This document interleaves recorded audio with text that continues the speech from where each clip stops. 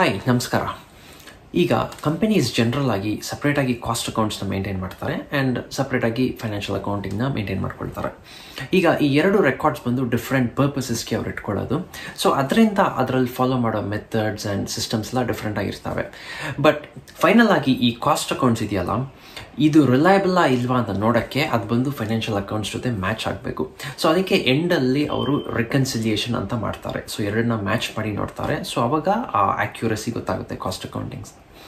ಈಗ ನಾವು ಇವಾಗ ಏನು ನೋಡ್ತೀವಿ ಅಂದರೆ, ಕಾಸ್ಟ್ ಅಕೌಂಟಿಂಗು ಫೈನಾನ್ಷಿಯಲ್ ಅಕೌಂಟಿಂಗು ಇರೋ ಮೈನ್ ಡಿಫ್ರೆನ್ಸಸ್ ಏನು ಆ್ಯಂಡ್ ಆ ವ್ಯಾಲ್ಯೂಸಲ್ಲಿ ಏನಕ್ಕೆ ಡಿಫ್ರೆಂಟ್ ಫಿಗರ್ಸ್ ಬರ್ತವೆ ಅಂತ ನೋಡೋಣ. ಆ್ಯಂಡ್ ಫೈನಲಿ ಒಂದು ಸಿಂಪಲ್ ಪ್ರಾಬ್ಲಮ್ನ ಸಾಲ್ವ್ ಮಾಡಿ ಪ್ರಾಕ್ಟಿಕಲ್ ಆಗಿ ನೋಡೋಣ. ಓಕೆ, ಈಗ ಫಸ್ಟ್ ಬಂದು difference between cost and financial accounts ನೋಡೋಣ. ಈಗ ನೋಡಿ, ಕಾಸ್ಟ್ ಅಕೌಂಟಿಂಗ್ ಬಂದು ಒಂದು ಕಂಪನಿ ಅವ್ರ ಇಂಟರ್ನಲ್ ರೀಸನ್ಸ್ಗೆ ಮೇಂಟೈನ್ ಮಾಡ್ಕೊಳ್ತಾರೆ. ಸೊ ಅದರಲ್ಲಿ ಅವ್ರು ಮೇಯ್ನಾಗಿ ಏನು ನೋಡ್ತಾರೆ ಅಂದರೆ, ಒಂದು ಪ್ರಾಡಕ್ಟ್ ಅಥವಾ ಒಂದು ಸರ್ವಿಸ್ಗೆ ಖರ್ಚು ಎಷ್ಟಾಗ್ತಿದೆ ಅಂತ ನೋಡ್ತಾರೆ. ಬಟ್ ಫೈನಾನ್ಷಿಯಲ್ ಅಕೌಂಟಿಂಗ್ ಆ ಕಡೆ ನಾವು ನೋಡಿದ್ರೆ ಅದು ಬಂದು ಒಂದು ಓವರ್ ಆಲ್ ಪಿಕ್ಚರ್ ತೋರಿಸುತ್ತೆ. ಒಂದು ಕಂಪನಿ ಬಂದು ಫೈನಾನ್ಷಿಯಲ್ ಪೊಸಿಷನ್ ಹೇಗಿದೆ, ಅವರ ಫೈನಾನ್ಷಿಯಲ್ ರಿಸಲ್ಟ್ ಈ ವರ್ಷಕ್ಕೆ ಏನಿದೆ ಅಂತ ತೋರಿಸುತ್ತೆ. ಸೊ ಇದರಲ್ಲಿ ನಮ್ಗೆ ಏನು ಅರ್ಥ ಆಗುತ್ತೆ ಅಂದರೆ, ಕಾಸ್ಟ್ ಅಕೌಂಟಿಂಗ್ ಬಂದು ಫೈನಾನ್ಷಿಯಲ್ ಅಕೌಂಟಿಂಗ್ ಅಲ್ಲಿ ಒಂದು ಚಿಕ್ಕ ಪಾರ್ಟ್ ಅಂತ ಹೇಳ್ಬೋದು. ಯೂಸರ್ಸ್ ಪ್ರಕಾರ ನೋಡಿದ್ರೆ ನಾವು ಫೈನಾನ್ಷಿಯಲ್ ಅಕೌಂಟಿಂಗ್ ಬಂದು ಮೋಸ್ಟ್ಲಿ ಎಕ್ಸ್ಟರ್ನಲ್ ಯೂಸರ್ಸ್ ಯೂಸ್ ಮಾಡ್ಕೊಳ್ತಾರೆ. ಸೊ ಇಂಟರ್ನಲ್ ಅಂದರೆ ಕಂಪನಿ ಕೂಡ ಯೂಸ್ ಮಾಡುತ್ತೆ, ಬಟ್ ಜನರಲಿ ಅದು ಬಂದು ರಿಪೋರ್ಟಿಂಗ್ ಪರ್ಪಸಸ್ಗೆ, ಅಂದರೆ ಶೇರ್ ಹೋಲ್ಡರ್ಸ್, ಬ್ಯಾಂಕ್ಸ್, ಗವರ್ಮೆಂಟ್ ಇಂಥವರೆಲ್ಲ ಆ ರೆಕಾರ್ಡ್ಸ್ನ ನೋಡ್ತಾರೆ. ಬಟ್ ಕಾಸ್ಟ್ ಅಕೌಂಟಿಂಗ್ ಬಂದು ಅವರು ಇಂಟರ್ನಲ್ ಯೂಸರ್ಸೇ, ಅಂದರೆ ಮ್ಯಾನೇಜ್ಮೆಂಟೇ ಯೂಸ್ ಮಾಡ್ಕೊಳ್ಳೋದು. ಸೊ ಅದನ್ನ ಇಟ್ಕೊಂಡು ಅವರು ಡಿಸಿಷನ್ ಮೇಕಿಂಗ್ ಅದಕ್ಕೆಲ್ಲ ಯೂಸ್ ಮಾಡ್ಕೊಳ್ತಾರೆ. ಸೊ ನೆಕ್ಸ್ಟ್ ಪಾಯಿಂಟ್ ಏನಂದರೆ, ಕಾಸ್ಟ್ ಅಕೌಂಟಿಂಗ್ ನ್ಯಾಚುರಲಿ ಅದು ಮ್ಯಾಂಡೇಟ್ರಿ ಅಲ್ಲ, ಕಂಪಲ್ಸರಿ ಅಲ್ಲ. ಸೊ ಕಂಪನಿ ಅವರ ಕನ್ವೀನಿಯನ್ಸ್ಗೆ ಮೇಂಟೈನ್ ಮಾಡ್ಕೊಳ್ತಾರೆ. ಆದರೆ ಫೈನಾನ್ಷಿಯಲ್ ಅಕೌಂಟಿಂಗ್ ಬಂದು ಕಂಪಲ್ಸರಿ. ಒಂದು ಪಬ್ಲಿಕ್ ಕಂಪನಿ ಸ್ಟಾಕ್ ಎಕ್ಸ್ಚೇಂಜಲ್ಲಿ ಲಿಸ್ಟ್ ಆಗಿದ್ದರೆ ಅವರು ಆ financial ಸ್ಟೇಟ್ಮೆಂಟ್ಸ್ನ must and should produce ಮಾಡಲೇಬೇಕು. ಯಾಕಂದರೆ ಅದು ಒಂಥರ ಲೀಗಲ್ ರಿಕ್ವೈರ್ಮೆಂಟ್. ವ್ಯಾಲ್ಯೂಸ್ನ ತೊಗೊಂಡ್ರೆ ನಾವು ಫೈನಾನ್ಷಿಯಲ್ ಅಕೌಂಟಿಂಗ್ ಬಂದು ಬರೀ ಹಿಸ್ಟಾರಿಕಲ್ ರೆಕಾರ್ಡ್ಸ್ ತಗೊಳ್ಳುತ್ತೆ. ಅಂದರೆ ಆಲ್ರೆಡಿ ಆಗಿರೋ ಎಕ್ಸ್ಪೆನ್ಸಸ್ ಆ್ಯಂಡ್ ಇನ್ಕಮ್ಸ್ನ ತೊಗೊಳ್ಳೋದು. ಸೊ ಗೆಸ್ ಎಲ್ಲ ಮಾಡಿ ಅವರು ಫೈನಾನ್ಷಿಯಲ್ ಅಕೌಂಟ್ಸಲ್ಲಿ ಇಟ್ಕೊಳ್ಳೋಲ್ಲ. ಆದರೆ ಕಾಸ್ಟ್ ಅಕೌಂಟಿಂಗ್ ಬಂದು ಹಿಸ್ಟಾರಿಕಲ್ ರೆಕಾರ್ಡು ತೊಗೋಬೋದು, ಎಸ್ಟಿಮೇಟ್ಸು ಮಾಡ್ಬೋದು. ಪರ್ಪಸ್ ಆಫ್ ಕಾಸ್ಟ್ ಅಕೌಂಟ್ಸ್ ಏನಂದರೆ, ಅವ್ರು ಬಂದು ಡಿಸಿಷನ್ಸ್ ತೊಗೊಳ್ಳೋಕ್ಕೆ ಆ್ಯಂಡ್ ಕಾಸ್ಟ್ನ ರೆಡ್ಯೂಸ್ ಮಾಡೋಕ್ಕೆ. ಸೊ ನ್ಯಾಚುರಲಿ ಅವರು ಎಸ್ಟಿಮೇಟ್ಸ್ ತೊಗೊಳ್ತಾರೆ. ಸೊ ಇಂಥ ಡಿಫ್ರೆಂಟ್ ಪರ್ಪಸಸ್ಗೆ ಮೇಂಟೈನ್ ಮಾಡೋದ್ರಿಂದ ನ್ಯಾಚುರಲಿ ಡಿಫ್ರೆನ್ಸಸ್ ಬಂದೇ ಬರುತ್ತೆ. ಸೊ ಏನಕ್ಕೆ ಡಿಫ್ರೆನ್ಸಸ್ ಬರೋದು ಅಂತ ನೋಡೋಣ. ಈಗ ನೋಡಿ, ಫಸ್ಟ್ ಬಂದು ಕೆಲವು ಐಟಮ್ಸ್ ಬಂದು ಪ್ಯೂರ್ಲಿ ಫೈನಾನ್ಷಿಯಲ್ ಇರ್ತವೆ, ಅಂದರೆ ಕಾಸ್ಟ್ ಅಕೌಂಟಿಂಗ್ಗೆ ಸಂಬಂಧನೇ ಇರಲ್ಲ. ಫಾರ್ ಎಕ್ಸಾಂಪಲ್, ಕಂಪನಿ ಬಂದು ಇನ್ನೊಂದು ಕಂಪನಿಯಲ್ಲಿ ಶೇರ್ಸ್ ತೊಗೊಂಡಿರ್ಬೋದು, ಸೊ ಇನ್ವೆಸ್ಟ್ ಮಾಡಿರ್ಬೋದು. ಅಲ್ಲಿ ಡಿವಿಡೆಂಡ್ಸ್ ಇನ್ಕಮ್ ಬಂದಾಗ ಅದು ಬಂದು ಪ್ಯೂರ್ಲಿ ಫೈನಾನ್ಷಿಯಲ್. ಜಸ್ಟ್ ಅವ್ರು ಇನ್ವೆಸ್ಟ್ ಮಾಡಿದ್ದಾರೆ, ಅದಕ್ಕೆ ಬರ್ತಿದೆ. ಕಾಸ್ಟ್ ಅಕೌಂಟಿಂಗ್ಗೆ ಇದಕ್ಕೆ ಸಂಬಂಧನೇ ಇಲ್ಲ, ಯಾಕಂದರೆ ಅವರು ಒಂದು ಪ್ರಾಡಕ್ಟ್ ಅಥವಾ ಸರ್ವಿಸ್ನ ಪ್ರೊಡ್ಯೂಸ್ ಮಾಡ್ತಾರೆ. ಆ ಇನ್ಕಮಿಂದ ಇದಕ್ಕೇನು ಎಫೆಕ್ಟ್ ಆಗಲ್ಲ. ಸೊ ಅದು ಬಂದು ಅವ್ರು ಬರೀ financial ಅಕೌಂಟ್ಸಲ್ಲಿ ತೋರಿಸಿರ್ತಾರೆ, but cost ಅಕೌಂಟಿಂಗಲ್ಲಿ ತೋರಿಸಲ್ಲ. At the same time ಬೇರೆ ಏನಾದರೂ ಇರ್ಬೋದು. ಫಾರ್ ಎಕ್ಸಾಂಪಲ್, ಕಂಪನಿ ಚಾರಿಟಿ ಕೊಡ್ಬೋದು ಅಥವಾ ಡೊನೇಷನ್ಸ್ ಕೊಡ್ಬೋದು ಏನಾದರೂ ನಾಟ್ ಫಾರ್ ಪ್ರಾಫಿಟ್ ಆರ್ಗನೈಸೇಷನ್ಸ್ಗೆ. ಸೊ ಅದು ಬಂದು ಪ್ಯೂರ್ಲಿ ಫೈನಾನ್ಷಿಯಲ್, ಕಾಸ್ಟ್ ಅಕೌಂಟಿಂಗ್ಗೆ ಸಂಬಂಧನೇ ಇರಲ್ಲ. ಸೊ ಬರೀ ಒಂದು ಕಡೆ ರೆಕಾರ್ಡ್ ಆಗಿರುತ್ತೆ. ಸೊ ಇಂಥದ್ರಿಂದ ಡಿಫ್ರೆನ್ಸ್ ಬರುತ್ತೆ. ಸೆಕೆಂಡ್ ಪಾಯಿಂಟ್ ಏನಂದರೆ, items which are purely in cost accounts. So cost accounting ಬಂದು ಕೆಲವು ಸಲ ನೋಷನಲ್ ಎಕ್ಸ್ಪೆನ್ಸಸ್ನ ತೊಗೊಳುತ್ತೆ. ಅಂದರೆ ಆ್ಯಕ್ಚುಲ್ ಆಗಿ ಆ ಎಕ್ಸ್ಪೆನ್ಸ್ ಆಗಿರಲ್ಲ, ಬಟ್ ಆ ಎಕ್ಸ್ಪೆನ್ಸ್ ಇದ್ದರೆ ಏನಾಗಿರ್ಬೋದು ಅಂತ ತೊಗೊಳುತ್ತೆ. ಈಗ ಫಾರ್ ಎಕ್ಸಾಂಪಲ್ ನೋಡಿ, ಕಂಪನಿ ಬಂದು ಅವರೇ ಬಿಲ್ಡಿಂಗ್ ಇಟ್ಕೊಂಡಿರ್ತಾರೆ, ಅವ್ರದ್ದೇ ಫ್ಯಾಕ್ಟ್ರಿ ಇಟ್ಕೊಂಡಿರ್ತಾರೆ. ಸೊ ನ್ಯಾಚುರಲಿ ರೆಂಟೆಲ್ಲ ಏನು ಕೊಡೋಷ್ಟಿಲ್ಲ.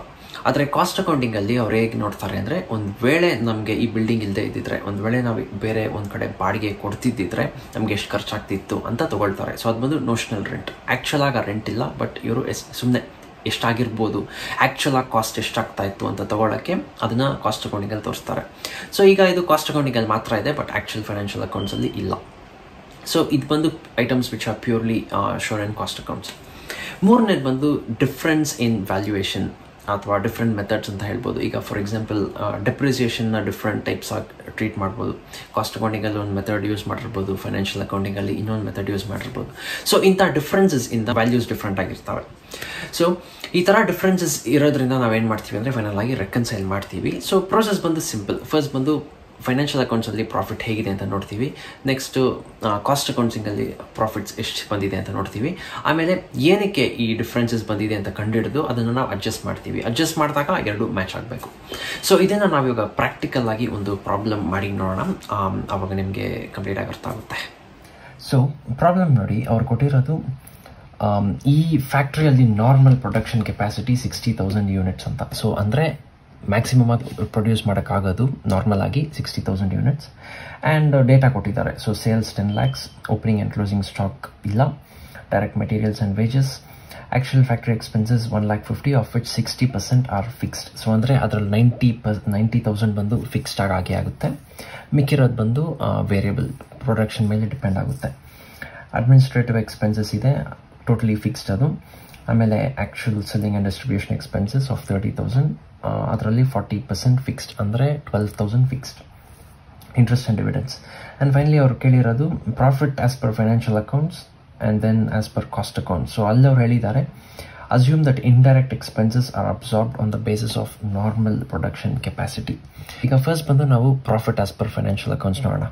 ಈಗ ನೋಡಿ profit and loss account. So first ಬಂದು ನ್ಯಾಚುರಲ್ ಆಗಿ ನಾವು ಡೈರೆಕ್ಟ್ ಎಕ್ಸ್ಪೆನ್ಸಸ್ ಆ್ಯಂಡ್ ವೇಜಸ್ ತಗೊಳ್ಳೋಣ. ಸೊ 5 lakhs and 2,50,000 ಅದು ಹೀಗೇ ಬರುತ್ತೆ. ಓಪನಿಂಗ್ ಆ್ಯಂಡ್ ಕ್ಲೋಸಿಂಗ್ ಸ್ಟಾಕ್ ಇಲ್ಲ ಅಂತ ಹೇಳಿದಾರಲ್ಲ, ಸೊ ಅದಕ್ಕೆ ನಾವು ಡೈರೆಕ್ಟಾಗಿ ಇದನ್ನು ತೊಗೊಳ್ತೀವಿ. ಆಮೇಲೆ ಫ್ಯಾಕ್ಟ್ರಿ ಎಕ್ಸ್ಪೆನ್ಸಸ್. ಸೊ ಈ ಮೂರು ಬಂದು ನಮಗೆ ಪ್ರೈಮ್ ಕಾಸ್ಟ್, ಅಂದರೆ ಮ್ಯಾನ್ಯುಫ್ಯಾಕ್ಚರ್ ಮಾಡೋಕ್ಕೆ ಎಷ್ಟಾಗ್ತಿದೆ ಅಂತ. ಸೊ ಸೇಲ್ಸ್ ಬಂದು 10 lakhs ಆಗಿದೆ, ಅವರು ಅದನ್ನು ಕೊಟ್ಟಿದ್ದಾರೆ. ಸೊ ಅದರಲ್ಲಿ ನಾವು ಈ ಎಕ್ಸ್ಪೆನ್ಸಸ್ನ ತೆಗೆದಾಗ ನಮ್ಗೆ 1 lakh ಬರುತ್ತೆ. ಸೊ ಅದೇ gross profit. Okay, so trading account ಆಯಿತು. ಈಗ profit and loss account. So ಅವ್ರು ಬೇರೆ ಏನು ಕೊಟ್ಟಿದ್ದಾರೆ ಅಂದರೆ administration expenses and selling expenses. Administration 45, selling expenses 30. ಓಕೆನಾ. ಈ ಗ್ರಾಸ್ ಪ್ರಾಫಿಟನ್ನು ನಾವು ಇಲ್ಲಿ ಕೆಳಗೆ ತರ್ತೀವಿ, ಬ್ರಾಡ್ ಡೌನ್. ಆಮೇಲೆ ಇಂಟ್ರೆಸ್ಟ್ ಆ್ಯಂಡ್ ಡಿವಿಡೆನ್ಸ್ ಅಂತ ಕೊಟ್ಟಿದ್ದಾರಲ್ಲ 15,000. ಸೊ ಅದು ಬಂದು ಇನ್ಕಮ್. ಸೊ ಅದನ್ನು ನಾವಿಲ್ಲಿ ತೊಗೊಳ್ತೀವಿ. ಸೊ ಟೋಟಲ್ ಆಗಿ ನಮ್ಮ ಹತ್ರ ಇನ್ಕಮ್ ಇಷ್ಟಾಯಿತು, 1 lakh + 15. ಸೊ 1,15,000 ಆಯಿತು. ಆಮೇಲೆ ಎಕ್ಸ್ಪೆನ್ಸಸ್ ಬಂದು 45 and 30 ಇದೆ. ಸೊ ಅದನ್ನು ನಾವು ಮೈನಸ್ ಮಾಡಿದಾಗ ನಮ್ಗೆ ಬರೋದು 40,000. So net profit as per financial accounts 40,000 ಇದೆ. ಸೊ ಕಾಸ್ಟ್ ಶೀಟಲ್ಲಿ ನೋಡಿ, ಡೈರೆಕ್ಟ್ ಮೆಟೀರಿಯಲ್ಸ್ ಆ್ಯಂಡ್ ವೇಜಸ್ ಹಾಗೇನೆ ತೊಗೊಳ್ತೀವಿ. ಸೊ ಅವೆರಡನ್ನ ಆ್ಯಡ್ ಮಾಡಿದಾಗ ನಮಗೆ ಬರೋದು ಪ್ರೈಮ್ ಕಾಸ್ಟ್. ಸೊ 7,50,000 ಆಯಿತು prime cost. So cost ಶೀಟ್ನ explain ನಾನು ಇನ್ನೊಂದು ವಿಡಿಯೋದಲ್ಲಿ ಮಾಡಿದ್ದೀನಿ. ಸೊ ನೀವು ಈ ಕಾರ್ಡ್ನ ಕ್ಲಿಕ್ ಮಾಡಿ. ಸೊ ಪ್ರೈಮ್ ಕಾಸ್ಟ್ ಇಷ್ಟ ಆಯಿತು. ನೆಕ್ಸ್ಟ್ ಬಂದು ಫ್ಯಾಕ್ಟ್ರಿ ಎಕ್ಸ್ಪೆನ್ಸಸ್ ಇದೆ. ಸೊ ಫ್ಯಾಕ್ಟ್ರಿ ಎಕ್ಸ್ಪೆನ್ಸಸ್ ನೋಡಿ, ಅವ್ರು ಹೇಳಿರೋದು ಬಂದು 1,50,000 ಆಫ್ ವಿಚ್ 60% ಆರ್ ಫಿಕ್ಸ್ಡ್ ಅಂತ. ಅಂದರೆ 40% ಬಂದು ವೇರಿಯಬಲ್. ಸೊ ವೇರಿಯಬಲ್ ಬಂದು ಪ್ರೊಡಕ್ಷನ್ ಮೇಲೆ ಅದು ಜಾಸ್ತಿ ಅಥವಾ ಕಡಿಮೆ ಆಗುತ್ತೆ. ಸೊ ಅದಕ್ಕೆ ನಾವು ಅದನ್ನು ಹಾಗೇನೆ ತೊಗೋಬೇಕು. ಸೊ 1,50,000 40% ಬಂದು 60,000. ಸೊ ಅದು ವೇರಿಯಬಲ್ ಎಕ್ಸ್ಪೆನ್ಸಸ್ ನಾವು ಹಂಗೆ ತೊಗೊಳ್ತೀವಿ. ಓಕೆನಾ. ಈಗ ಫಿಕ್ಸ್ಡ್ ಎಕ್ಸ್ಪೆನ್ಸಸ್ ಸ್ವಲ್ಪ ಚೇಂಜ್ ಆಗೋದು. ಪ್ರೊಡಕ್ಷನ್ ಕೆಪಾಸಿಟಿ ಬಂದು 60,000 ಅಂತ ಕೊಟ್ಟಿದ್ದಾರೆ, 60,000 ಯೂನಿಟ್ಸ್. ಸೊ ಅವರು ಪ್ರೀ ಡಿಟರ್ಮಿನ್ ಮಾಡಿರೋದು ಇದು, ಇಷ್ಟು ಪ್ರೊಡ್ಯೂಸ್ ಮಾಡೋಕ್ಕಾಗುತ್ತೆ ಅಂತ. ಸೊ ಇಷ್ಟು ಪ್ರೊಡ್ಯೂಸ್ ಮಾಡೋಕ್ಕಾದ್ರೆ ನಮ್ಗಾಗೋ ಖರ್ಚು ಬಂದು 90,000 ಫ್ಯಾಕ್ಟ್ರಿ ಎಕ್ಸ್ಪೆನ್ಸಸ್ಗೆ, ಅಡ್ಮಿನಿಸ್ಟ್ರೇಷನ್ಗೆ 45 ಆಗುತ್ತೆ, ಸೆಲ್ಲಿಂಗ್ಗೆ 12,000 ಆಗುತ್ತೆ. ಸೊ ಇಷ್ಟನ್ನ ಪ್ರೊಡ್ಯೂಸ್ ಮಾಡಿದ್ರೆ ನಮಗೆ ಫಿಕ್ಸ್ಡ್ ಕಾಸ್ಟ್ ಆಗಿ ಹಂಗೆ ಅಷ್ಟು ಆಗುತ್ತೆ ಅಂತ ಇಟ್ಕೊಂಡಿದ್ದಾರೆ. ಈಗ ನಾವು ಕಾಸ್ಟ್ ಅಕೌಂಟಿಂಗಲ್ಲಿ ಏನು ಮಾಡ್ತೀವಿ ಅಂದರೆ, ಫಿಕ್ಸ್ಡ್ ಎಕ್ಸ್ಪೆನ್ಸಸ್ನ ನಾವು ಒಂದು ಪ್ರಾಡಕ್ಟ್ಗೆ ಕಾಸ್ಟ್ ಎಷ್ಟಾಗಿದೆ ಅಂತ ಕಂಡುಹಿಡಿಯೋಕ್ಕೆ ನಾವು ನ್ಯಾಚುರಲಿ ಒಂದು ವೇಳೆ ಇದಕ್ಕಿಂತ ಕಡಿಮೆ ಪ್ರೊಡ್ಯೂಸ್ ಮಾಡಿದರೆ ಇದನ್ನು ಅಡ್ಜಸ್ಟ್ ಮಾಡ್ಕೋಬೇಕಾಗುತ್ತೆ. ಯಾಕಂದರೆ ನಾವು ಇದಕ್ಕಿಂತ ಕಡಿಮೆ ಪ್ರೊಡ್ಯೂಸ್ ಮಾಡಿ ಈ ಎಕ್ಸ್ಪೆನ್ಸಸ್ನೇ ತೊಗೊಂಡ್ಬಿಟ್ರೆ ನಾವು ಪ್ರಾಡಕ್ಟ್ನ ಓವರ್ ಕಾಸ್ಟ್ ಮಾಡ್ದಂಗೆ ಆಯಿತು. ಸೊ ಅಲ್ವಾ, ಅದಕ್ಕೆ ಕಾಸ್ಟ್ ಶೀಟಲ್ಲಿ ನಾವು ಅದನ್ನು ಪ್ರಪೋರ್ಷನೇಟಾಗಿ ರೆಡ್ಯೂಸ್ ಮಾಡ್ತೀವಿ. ಈಗ ನಾರ್ಮಲ್ ಕೆಪಾಸಿಟಿ 60,000 ಇದೆ, ಆದರೆ ಅವ್ರು ಪ್ರೊಡ್ಯೂಸ್ ಮಾಡಿರೋದು ಬರೀ 50,000 ಯೂನಿಟ್ಸ್. ಸೊ ಅದಕ್ಕೆ ಕಾಸ್ಟ್ ಶೀಟಲ್ಲಿ ನಾವು ಈ ಫಿಗರ್ಸ್ನ ಡೈರೆಕ್ಟಾಗಿ ತೊಗೊಳ್ಳಲ್ಲ, ಇದನ್ನು ನಾವು 50,000ಗೆ ಕನ್ವರ್ಟ್ ಮಾಡ್ತೀವಿ. ಸೊ ಹೇಗೆ ಮಾಡ್ತೀವಿ ಅಂದರೆ 90,000 ಇಂಟು 50/60. ಸೊ ಅಂದರೆ 60,000 ಯೂನಿಟ್ಸ್ ಪ್ರೊಡ್ಯೂಸ್ ಮಾಡೋಕ್ಕೆ 90,000 ಆಗ್ತಿದೆ. ಸೊ ಬರೀ 50,000 ಪ್ರೊಡ್ಯೂಸ್ ಮಾಡೋಕ್ಕೆ ಎಷ್ಟಾಗಿರೋದು ಅಂತ ನಾವು ತೊಗೊಳ್ತೀವಿ. ಆದರೆ ಕನ್ಫ್ಯೂಸ್ ಮಾಡ್ಕೋಬೇಡಿ, ಆ್ಯಕ್ಚುಯಲ್ ಆಗಿ ಎಕ್ಸ್ಪೆನ್ಸಸ್ ನಾವು ಇಷ್ಟನ್ನ ಸ್ಪೆಂಡ್ ಮಾಡಿರ್ತೀವಿ. ಯಾಕಂದರೆ ಇವೆಲ್ಲ ಫಿಕ್ಸ್ಡ್ ಎಕ್ಸ್ಪೆನ್ಸಸ್. ಸೊ ನಾವು ಎಷ್ಟೇ ಪ್ರೊಡ್ಯೂಸ್ ಮಾಡಿದ್ರೂ ಅದು ಹೋಗ್ಬಿಡುತ್ತೆ. ಸೊ ಫೈನಾನ್ಷಿಯಲ್ ರೆಕಾರ್ಡ್ಸಲ್ಲಿ ನಾವು ಇಷ್ಟು ತೋರಿಸ್ತೀವಿ, ಬಟ್ ಆದರೆ ಕಾಸ್ಟ್ ಶೀಟಲ್ಲಿ ನಾವು ಒಂದು ಪ್ರಾಡಕ್ಟ್ ಅಥವಾ ಒಂದು ಕಾಸ್ಟ್, ಒಂದು ಯೂನಿಟ್ಗೆ ಎಷ್ಟು ಕಾಸ್ಟ್ ಆಗಿದೆ ಅಂತ ನೋಡೋಕ್ಕೆ ನಾವು ಆ್ಯಕ್ಚುಯಲ್ ಆಗಿ ತೊಗೊಳ್ತೀವಿ. ಸೊ ಅದಕ್ಕೆ ಇದನ್ನು ನಾವು ರೆಡ್ಯೂಸ್ ಮಾಡ್ತೀವಿ. ಅವ್ರು ಹೇಳಿದ್ದಾರೆ ಪ್ರಾಬ್ಲಮಲ್ಲಿ, indirect expenses R absorbed on the basis of normal production capacity ಅಂತ. ಸೊ ಅದಕ್ಕೆ ಇದು ಬಂದು ಇಷ್ಟು ಯೂನಿಟ್ಸ್ ಪ್ರೊಡ್ಯೂಸ್ ಮಾಡೋಕ್ಕೆ. ಸೊ 50,000 ಅಂದರೆ ನಾವು ಎಷ್ಟು ಅಂತ ಇದನ್ನು ಕನ್ವರ್ಟ್ ಮಾಡ್ಕೋಬೇಕು. ಸೊ ವೇರಿಯಬಲ್ ಬಂದು ನ್ಯಾಚುರಲಿ ವೇರಿಯಬಲ್ ಹಾಗೇನೆ ತೊಗೊಳ್ತೀವಿ, ಯಾಕಂದರೆ ಅದು ಪ್ರೊಡಕ್ಷನ್ ಮೇಲೆ ಡಿಪೆಂಡ್ ಆಗುತ್ತೆ, ಎಷ್ಟಾಗುತ್ತೆ ಜಾಸ್ತಿನ ಕಡಿಮೆನ ಅಂತ.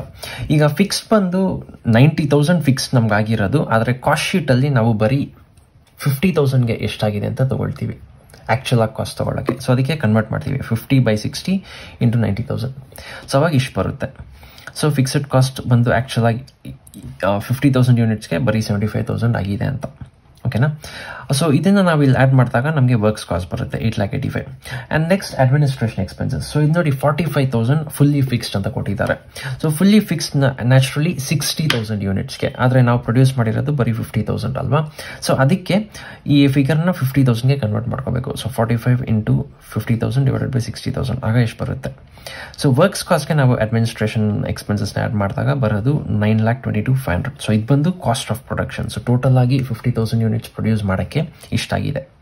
ಓಕೆನಾ. ಸೊ ಇದಕ್ಕೆ ನಾವು ಸೆಲ್ಲಿಂಗ್ ಆ್ಯಂಡ್ ಡಿಸ್ಟ್ರಿಬ್ಯೂಷನ್ ಎಕ್ಸ್ಪೆನ್ಸಸ್ ತೊಗೊಳ್ತೀವಿ, ಅಂದರೆ ಸೆಲ್ ಮಾಡೋಕ್ಕೆ ಎಷ್ಟಾಯಿತು ಅಂತ. ಸೊ ಸೇಮ್ ಇದು ಅದೇ ಥರ 30,000, ಅದರಲ್ಲಿ 40% ಬಂದು ಫಿಕ್ಸ್ಡ್ ಅಂತೆ, ಅಂದರೆ 60% ವೇರಿಯಬಲ್.